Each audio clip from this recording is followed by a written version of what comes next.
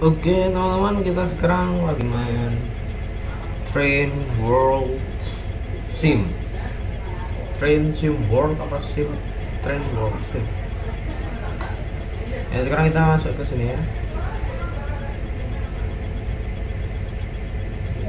Oke, dibuka kantong ajaib. Now, go and pick up the fuel hose.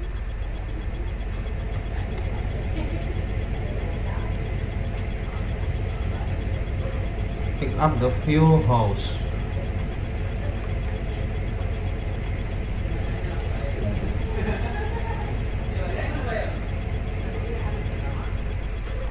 Take it over to the locomotive and attach the hose to the fuel tank.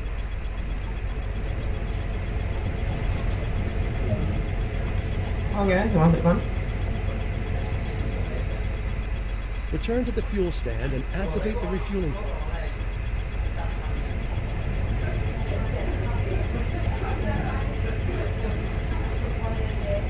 Isi bensin dulu pak, isi bensin kereta api gitu. The system will automatically switch off once the tank is full. You can see the state of refueling by observing the indicator on the side of the fuel tank. Oh, indikator ya.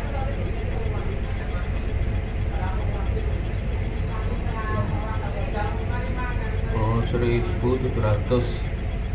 liter. Pick up the hose and put it back in the fuel stand. Then replace the fuel tank.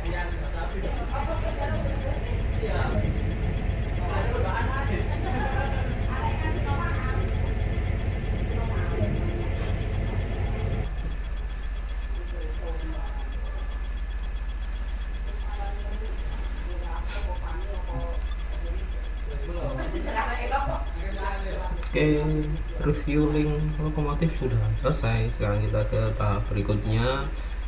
Maaf aja gua kelihatan nggak kelihatan gitu, kelihatan sih. Ya karena kamera yang gua pakai ini langsung built-in dari si laptop. Train brakes theory. This is where you'll learn all about train brakes and how they work. Keretanya bagus loh sekarang.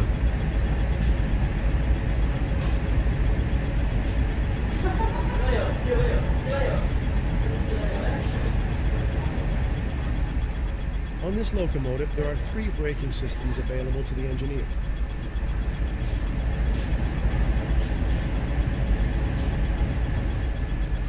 Dynamic, auto, and independent.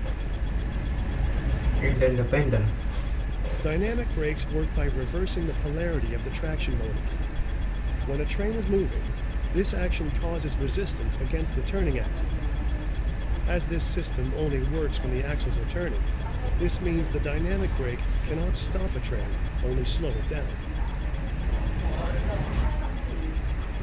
Train or auto brakes work by controlling air pressure in a brake pipe that runs the entire length of the train. This pipe connects to brake cylinders located on each individual car. In turn, these cylinders push directly onto the wheels to slow them down.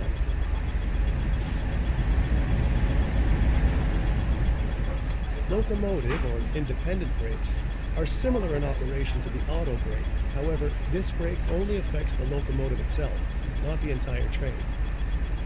The independent brake is used when switching cars in a yard, or for holding a stopped train on level or low grade. Oh, ada 3 rem ternyata. When the auto brake is applied, it directly affects something called the equalizing reservoir. Think of this readout as the target pressure for the air-controlled brakes on the train. Next to it is the brake pipe pressure. This indicates the overall brake pressure along the train.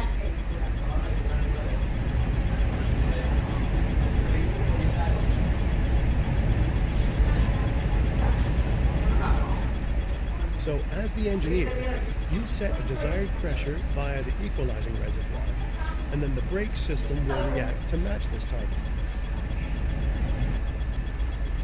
Perform a brake application on this train of 20 cars to see this process in action.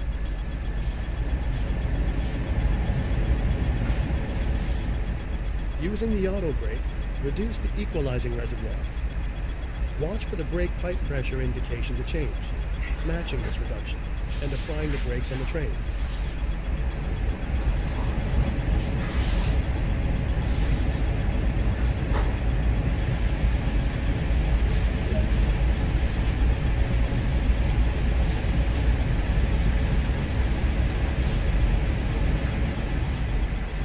Now let's see this same process on a much larger train. Head over to the adjacent locomotive and climb into the cab.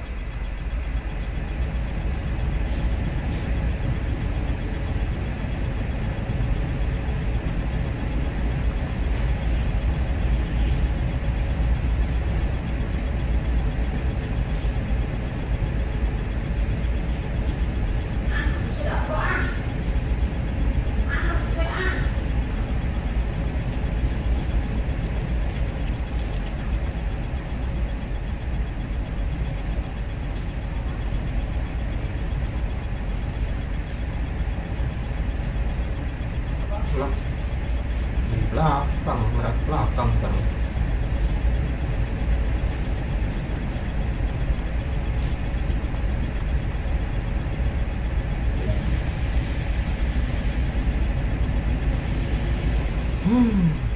This train has 100 cars. Let's see what difference this has on the reaction speed of the brakes. Repeat the equalizing reservoir reduction from before, again using the auto brake. Watch how long it now takes for the brake pipe pressure to match. The skill of the engineer is knowing when to start braking.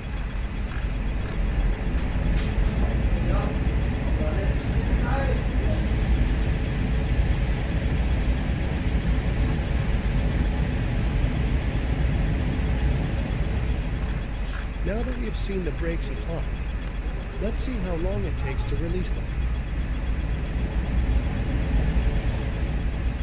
Using the auto brake, set the equalizing reservoir back to its previous position.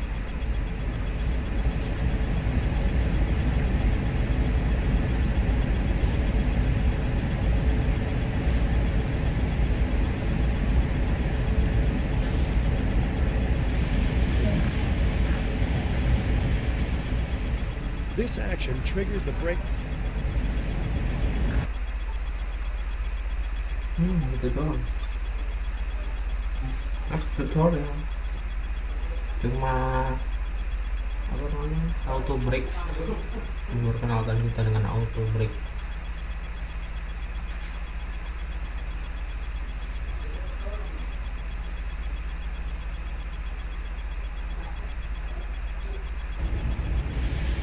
Cold loading, wah ini barang-barang ini harus loading. Coal loading is a common occurrence on sand patch grade, so we better take a look at how to do it. To engage the loading process, the train must be moving at a constant rate and not exceeding the speed limit.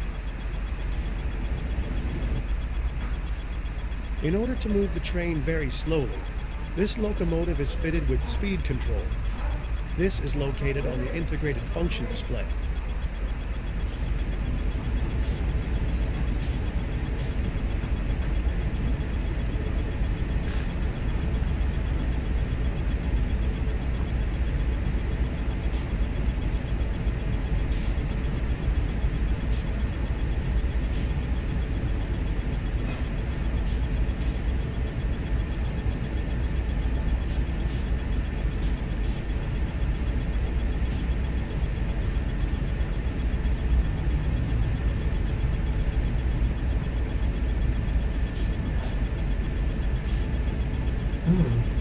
Agak jauh juga ya. Gimana nih? 2 miles per hour. Mana nih, Pak?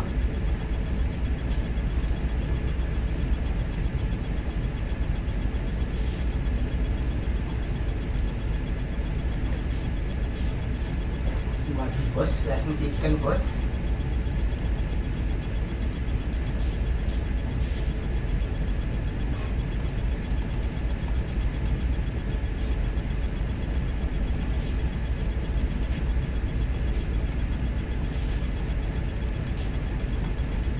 Hello, mana nih? Hello, hello.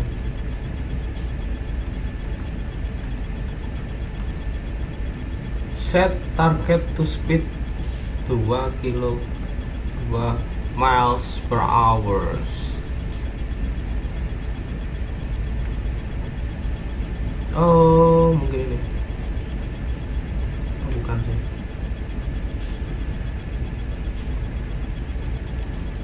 Mana pak? Anjir.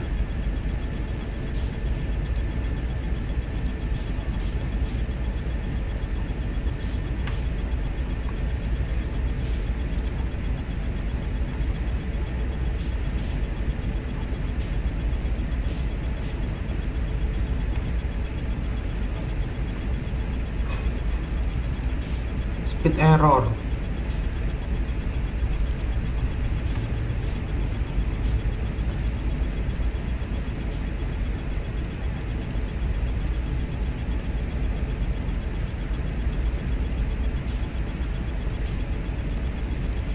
Set target 2 miles per hour.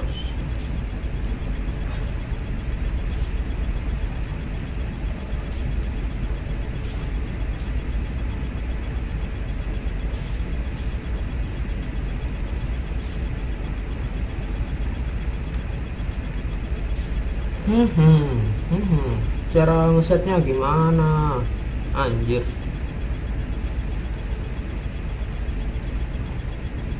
Menu nggak bisa. F6 anjir. Nggak bisa anjir.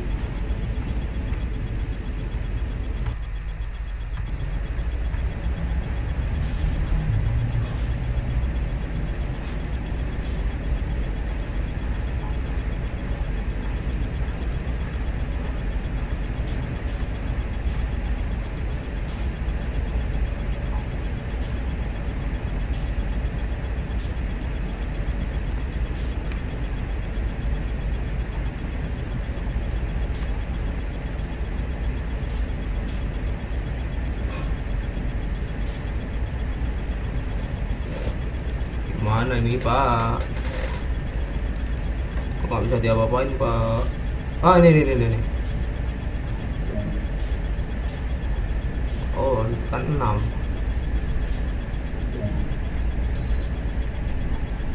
Oke. We're now ready to move under the coal loader ahead, so get the train moving. As we have set the slow speed control, it does not matter what throttle position is used, the locomotive will only travel at the indicated speed.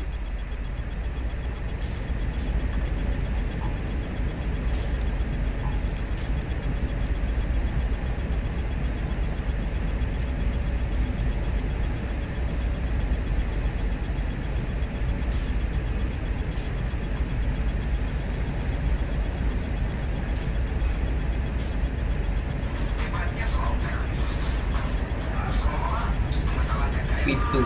Apa pitu itu?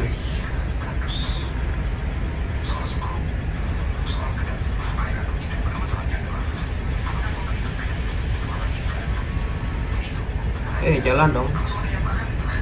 Kereta lanjut jalan. Anjir, agak sulit nih. Ini kereta ya. Rumit pak.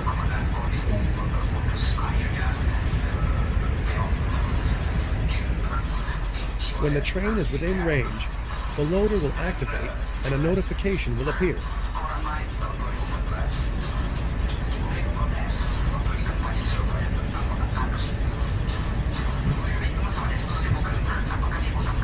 Ini berhenti sendiri lah gimana nih?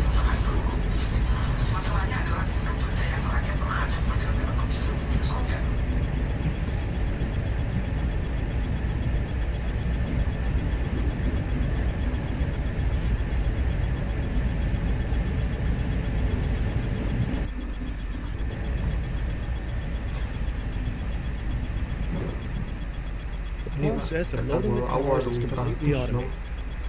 As each car passes under the chute, the loader will dispense coal until it is full. This will continue until all the cars are loaded. With the train under semi-automatic control, you can watch the loading process from an external camera.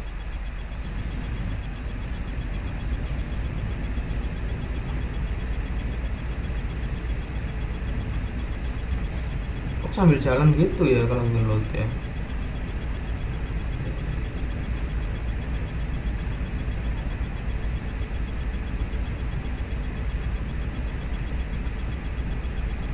Baru tahu gua.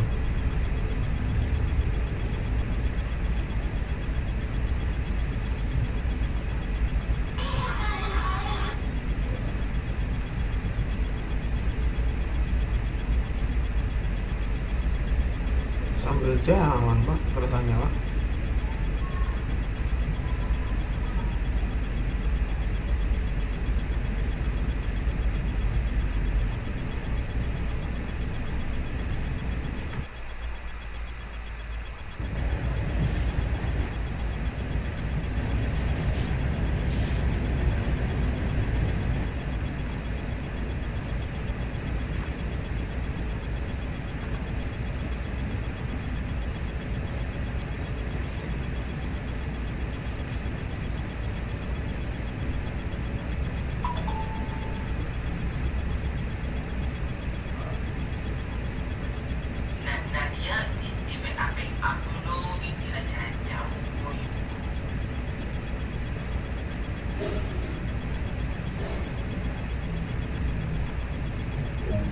Oke.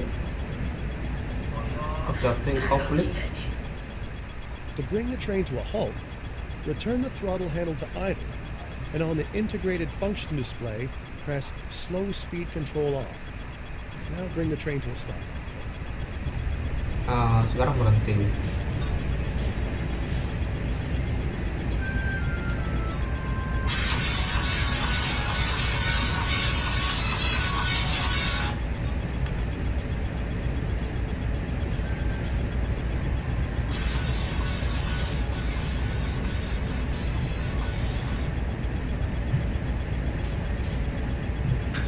Oke, kecepatannya menurun.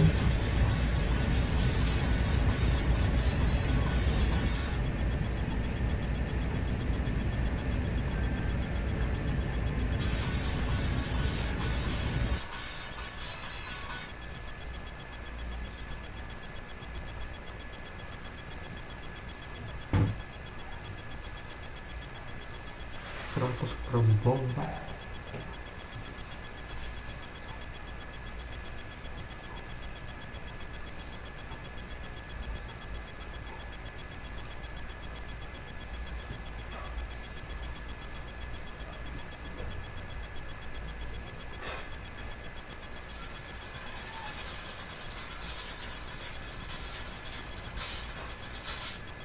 Stop the train at any time. Kita nunggu ini aja.